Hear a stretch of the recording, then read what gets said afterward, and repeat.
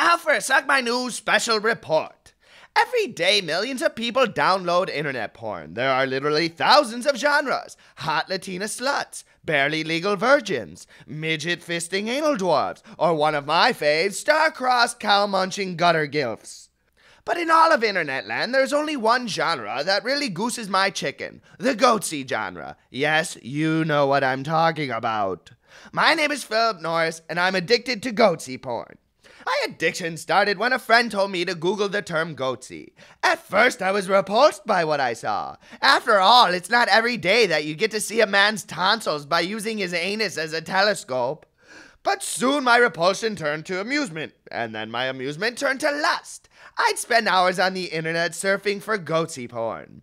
I'd start to imagine myself hanging out with Goatse, dating Goatse, sharing a milkshake with Goatse. I'd wonder if Goatse liked to watch reruns of Friends, or who his favorite OC character was, Seth or Ryan.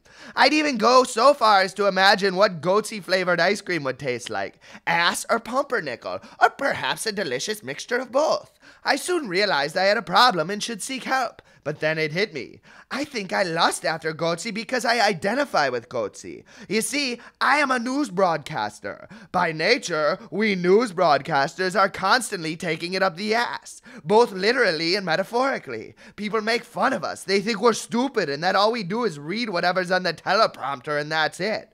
People think we're puppets, ass puppets. And I have to say I agree.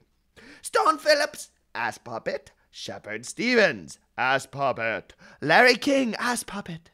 Matt Lauer and Katie Kirk, Mr. and Mr. Ass Puppet.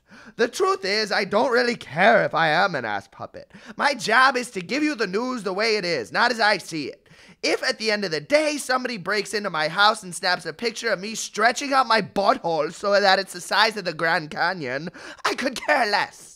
Besides, what kind of world do we live in if a man can't rip his own ass apart just to enjoy it? Well, I'm Philip Norris, ladies and gentlemen, and this has been a Suck My News special report.